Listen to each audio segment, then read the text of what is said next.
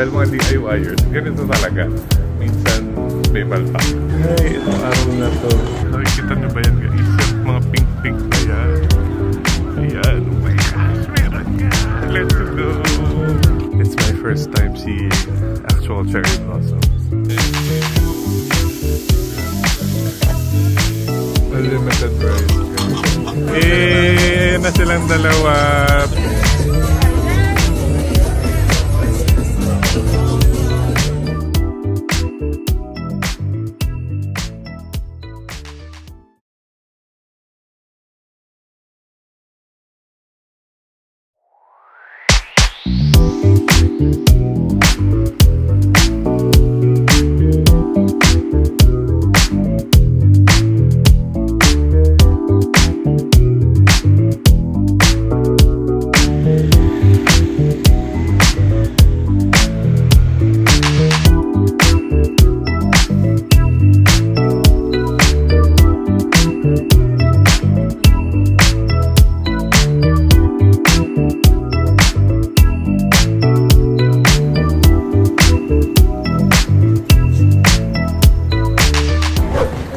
Good morning everybody, day 5. I'm so excited to greet you all good morning kasi legit morning pa lang. Parang 10:30 na.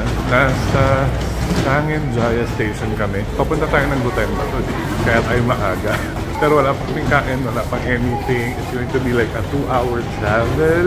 DIY lang to guys. Gutemba is yung outlet store nga here in Japan. And we decided na mag-DIY lang kami. Kami lang mismo yung pupunta doon. Kasi usually merong mga trips or mga tours na dadaling kayo doon. Tsaka sa mga Fuji, ganyan. Pero we decided na kami na lang para hawak namin oras namin and we don't have to pay as much. So, tingnan natin kung ano kalalabasan itong trip na ito. Let's go to Gutemba, everybody! Good morning!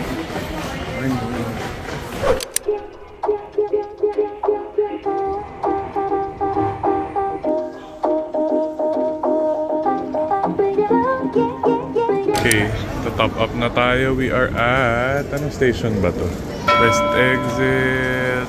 Ayan, basta napicturean ko naman kung saan kami bumaba. Pero magta-top up na tayo kasi malayo-layo pa ang ating biyahe. So ayan, meron ditong mall, yung Rice Shopping Center. For reference lang. Okay, so yan yung tawag. Futako Tamagawa. Okay, so from here, magbabas na ata tayo. Okay, I think ayan yung buses. I'm not sure. Pero dito kami mag-aantay. Either 1 or 2, I think. Okay, so hindi pala doon. Dito tayo dito, I think, sa kabila. Ito yung mahirap mag-DIY. Pero okay lang. Fun. Actually, silang dalawa yung nagna-navigate. Sumusunod lang kami ni Mama. Yun yung mga bus stops. Labas lang here. Okay, so dito yun, sa may Crimson House. Tumawid lang kami, pupunta dito.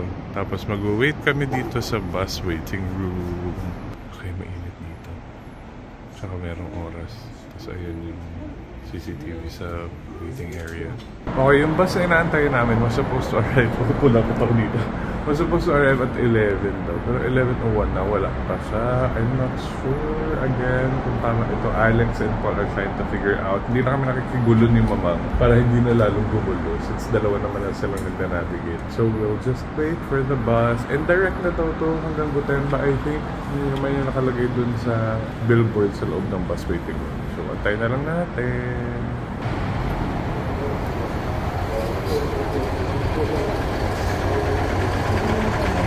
Hindi ako sure kung babaan pa lang or sakayan na, pero kasi parang airport express din ata to. Kaya may mga maleta sila.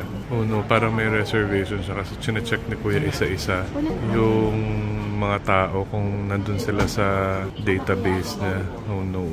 Gutemba Outlet. Gutemba Outlet. Here? Yeah? Yes. Yeah. Sorry. Full visa. Kailangan na reservation. Full visa. Oh no. So ganun pala. Dumating na doon. Dahil mga DIYers, ganito talaga. Minsan may palpak. Hindi namin alam na kailangan pala ng reservation doon sa bus, papunta ng Gutemba. Although nakahanap kami ngayon ng mga ibang alternatives, merong via train, or pwede kami magpa-reserve for tomorrow. So yun yung i-figure out namin. Pero babalik muna kami dito sa mall kasi ang lamig. Dito kami mag-uusap-usap sa loob ng mall para mainit-init. Sayang, sakto sana yung oras namin ng pagdating dito. Nagkintay lang kami na siguro mga 2 minutes as dumating na yung bus. Sayang. Anyway, okay, ang plan B ngayon is to go to Yoyogi Park. Kasi may nakita si Alex na may mga cherry blossoms din daw doon. Yung Yoyogi Park naman is malapit lang din kung saan kami nagsistay. So, kailangan namin bumalik doon via train. Para at least hindi naman sayang yung outfit kasi pinagdahandaan yung mga outfits today. So, ikot muna tayo dito sa mall and we will plan our next move. Yeah, make the most out of the outfit. Kasi hindi na tayo natuloy.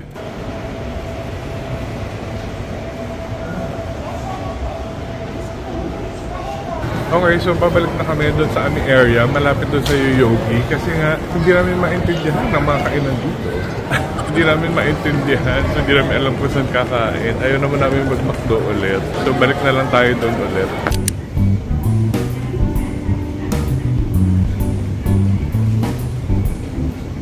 Okay, nasa ano na kami guys, Harajuku. And we're eating sa Yoshinoya. Litong-lito kami. Hindi namin mahanap to. Hindi namin alam kung saan. Ayun, second floor open. Dito. Hindi namin alam kung saan mag-order. Isang papasok. Natrap na si Allen dun sa loob. Hey, itong araw na to. May second floor.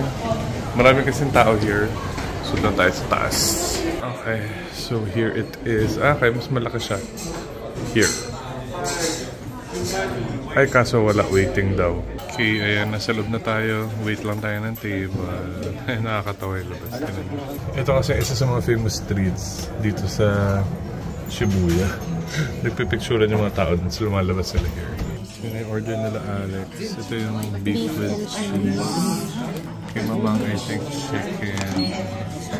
Go, kain na kayo. Dami ng tao nakapila.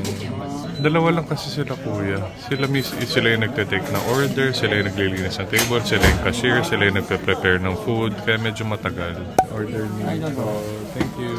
Ito yung order ko, yung Korean chicken. Mukhang masarap. Let's eat.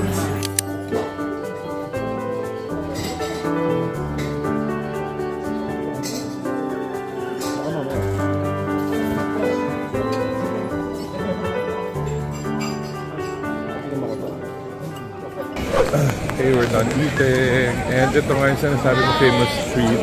And sila. Naman namin yung camera eh.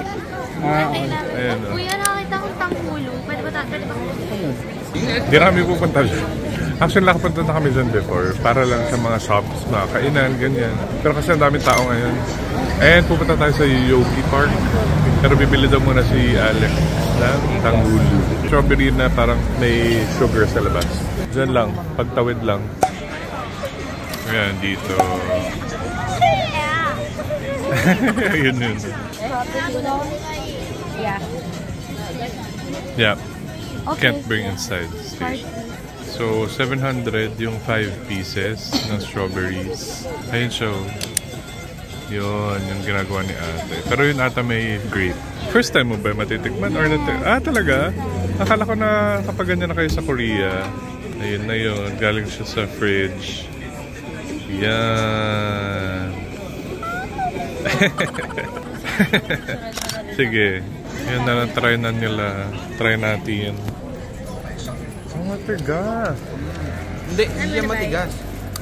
Okay. Once na break mo na siya. Tapos kahit maliit siya, matamis sa may strawberry. Hindi maasin. In fairness, yum. Ganda ng kotse ni Sir O. Bibili siya ulit na isa pa. Kasi pinaghati-hatian namin isang stick. Bumili rin siya. Bumili ka rin? Yeah. Yung 5 pieces din? Yan. Thank you so much. Thank you. Yan. Ito na po.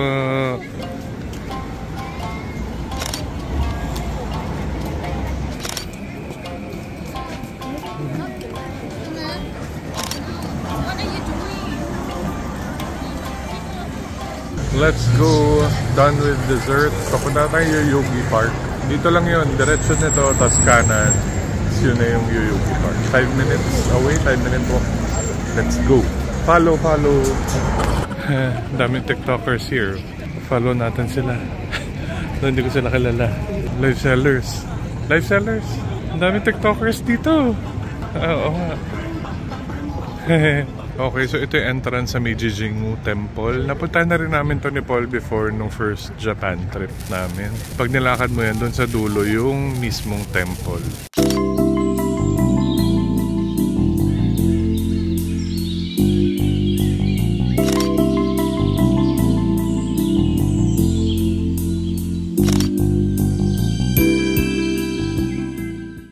Meron na dito sa labas. Hindi ko lang kung cherry blossoms yan, pero mukhang may pink na oh. Sa loob kasi na itong Yoyogi Park, merong cherry blossom park. Wala daw. Doon tayo pupunta kasi sayang ang outfit. Dito nakapag-utemba. So lubusin na natin ang araw na ito. I think this is a free park. This is a free country. If I'm not mistaken. So pwede lang tayo pumasok. Tapos tumambay. Parang ano, circle. Ganyan. Sa QC. Ang cute ng mga babies. Ang lilinggot nila. May mga ganito rin dito, guys. Very circle nga yung dating for me. Although, syempre, mas maganda to. Ayan, ang cute. Ang daming babies. So, you can eat here. Para na to naging, walking tour ng Yoyogi Park. Doon pa kasi yung cherry blossoms sa dulo. Napakalaki naman po pala na ito, oh. Grabe. Tapos ang maingay lang dito, guys, yung maletang dala namin. Parang rinig na rinig kami dito. Ayan. Pag binuhat, walang ingay. Yun lang kasi yung maingay dito, guys. Ang tahimik. Marami konting artist tayo. Nakikita niyo ba yan, guys? Yung mga pink-pink na yan. Ayan. Oh my gosh, meron ka. Let's go. Nakikita niyo ba yung mga uwak kung gaano sila kalalaki? Hindi joke po, guys. Ang laki ng mga ibon. Ayan, hindi sila normal for a crow. That's huge. Ayan na siya, guys. Ay, ang galing, oh. Nakabilog yung So, bawal mong lapitan yung puno. May cord. Oh my God. Actual cherry blossoms. It's my first time seeing actual cherry blossoms. Ayan, no. Lahat ng cherry blossoms nakapaikot. May fence. So, bawal mong lapitan. Bawal mong kunin. Pero pwede picture. So pretty.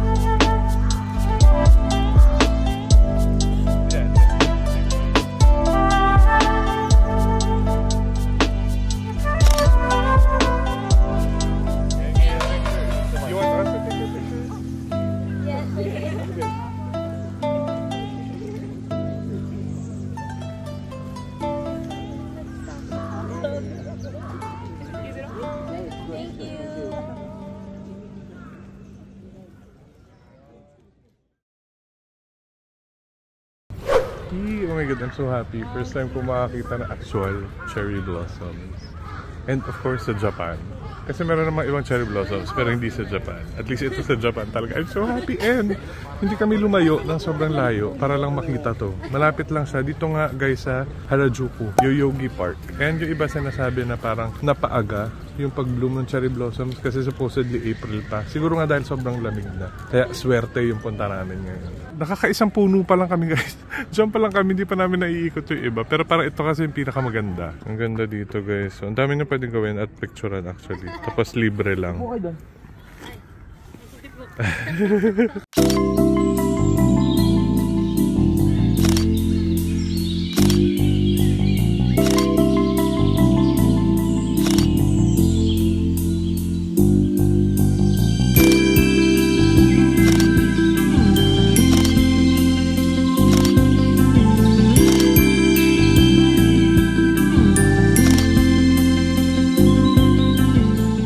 bonsai yung puno. Siyempre hindi siya bonsai, di ba? Ang laki-laki. Pero ang galing, oh. Tapos naka-ano siya, naka-fence off din siya. It must mean something. Pero mukha nga siyang bonsai, ang galing. Okay, tapos na tayo here sa Yogi Park. Happy na ako. Pwede na sila mag-shopping.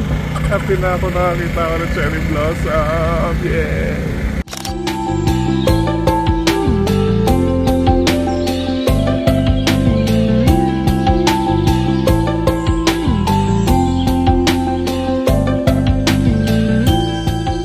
Grabe yung dami ng tao, guys. Kahit sa kabilang side, ang daming tao. Hindi ko lang kung nakikita nyo yung kalye na yun. Punong-puno ng tao. Grabe. Happy Friday, everybody. Sabi ni Paul, Saturday ngayon. Happy Saturday, everybody.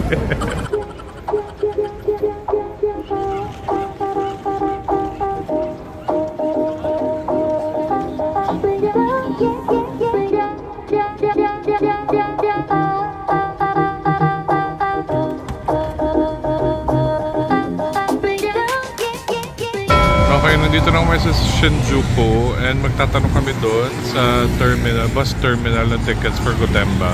Kasi nakita ko train, tinanong ko dito kung may train ba from Shinjuku to Gotemba. Wala daw, bus daw talaga. Tinuturo ako dito. So dito kami magtatanong. Yan, dyan tayo magtatanong. Akit tayo dito. Okay, so ayan, tanong tayo dyan. Pasok tayo, let's clear things up para sure na tayo tomorrow. Okay. 1 hour. Direct na siya sa Gotemba outlet.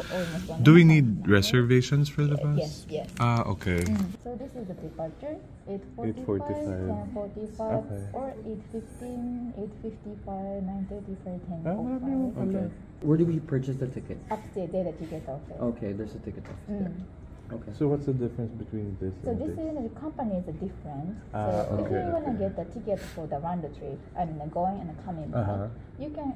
If you can get a ticket from the same company, you can get a discount a little bit. Okay. If But you want to we combine, can. Okay, that's fine. Which one's cheaper? This is a round trip, 3,300 for this company. Okay. And This one is round 3,800 That's per person. per person, yeah. So this is on the weekend. Yeah, since tomorrow is a Sunday. Sunday. So the fare is 3,800. Okay, so ito pala yung dapat yung ginawa namin bago kami nagpunta ng Gotemba. So ito na yan, Shinjuku Expressway Bus Terminal. Dito bibili ng ticket, I think. Nagtanong din kami ng tickets for yung papunta ng airport kasi nga mahirapan kami, dami lodges. Yun na lang yung problema namin. So ayan, may ganyan option yung pa-machine. Although parang airport lang to. Tapos may mga counters din here. Dami tao. Meron daw doon, sabi ni Paul. 15,000. 1,400 per person. Oh. Okay na? That's round trip, no? Yeah, that's round trip. 15,000. Ano ba bayaran na, kuya? Oo, Okay, yeah. Ibabayaran ka na namin, Ala. Hindi ko kasi alam, hindi siya nagsasalita eh. Hindi natin siya maintindihan. So yan, binayaran namin here, 15,200 for 4 people. Bale, alis namin tomorrow ay 10 or 5. Uwi kami ng mga 4 p.m. Pwede na yun kasi hindi naman kami magtatagal ng gano'ng katagal. Ayan, okay. So yun yung ticket. Thank you. Ito yung return ticket.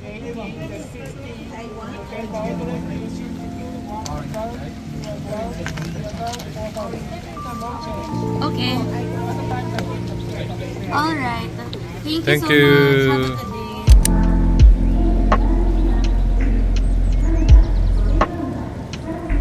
Okay, baka wala lang tayo pang taran session. So, i-film ko na to. Takashimaya tayo. Yung mall to na medyo social. May Takashimaya din sa Hong Kong din ba? Singapore meron. Don't say social. It's kind of social. Kaya social. So, ayan. Yung itsura niya. Malaking mall naman to. There. Oo naman, kasi alam ko safe ako dito.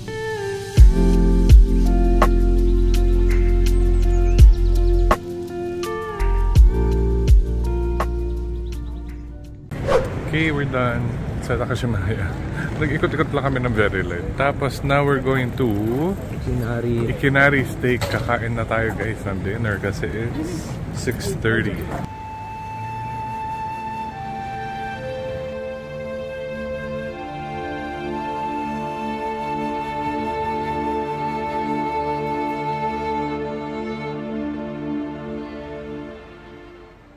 na siya ikinari-steak.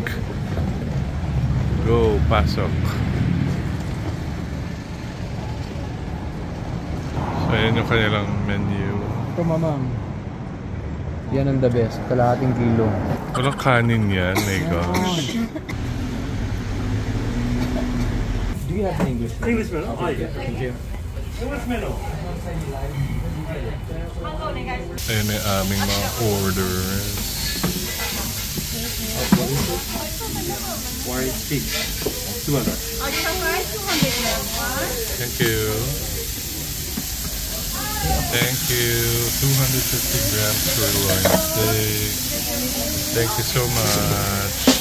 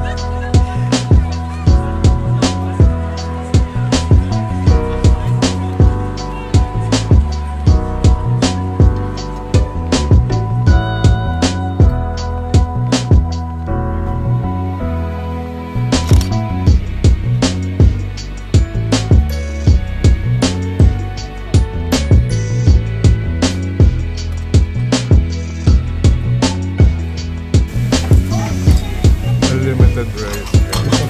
Thank you.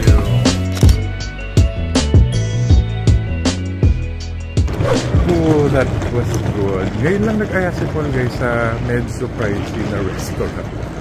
Kaya nagulat din kami kaya tinus na rin namin. Pero masarap and worth it naman kasi only rice din. Tapos dapat naparami yung order namin.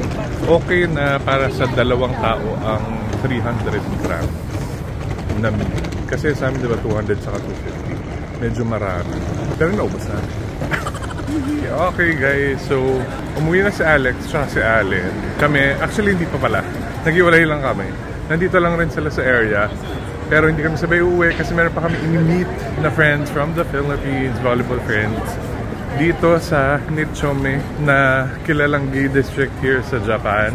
So hindi ko sure kung madadala ko pa kayo doon. If not, I will share some clips doon sa ganap namin for tonight kasi baka mauubos na rin tayo ng battery. Buong araw na tayo nagbablog.